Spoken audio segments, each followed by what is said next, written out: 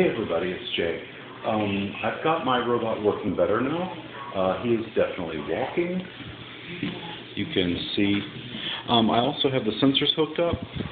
He has some crude object recognition or some collision avoidance there. He has an ultrasonic rangefinder on the front. I'm calling him Clyde now. He has the ultrasonic rangefinder basically uses ping or sonar to detect how far the objects are directly in front of it. When it sees something within a certain range, it'll turn around. I'm finding that I need extra rangefinders on so it has some peripheral vision. But it does kind of make a decision about which way to turn using the photoresistors which are on the front.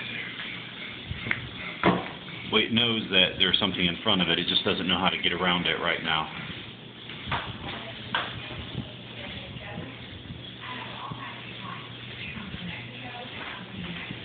See, he detected those balls, and he's going to try to go around. Oh, more obstacles. Here he comes. Oh, he detected the bumper. He's turning around. Oh, detected the other bumpers. Oh, more bumpers. And turning around.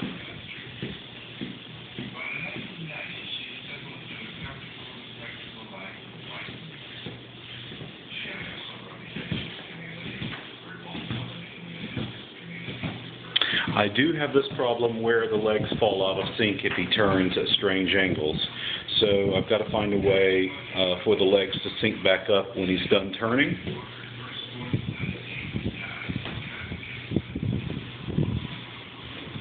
And I need to improve the overall peripheral vision so that he can clear his legs. He doesn't know when his legs are colliding with objects around, so wider peripherals, I think, would enable him to detect that his legs are going to knock balls or other obstacles.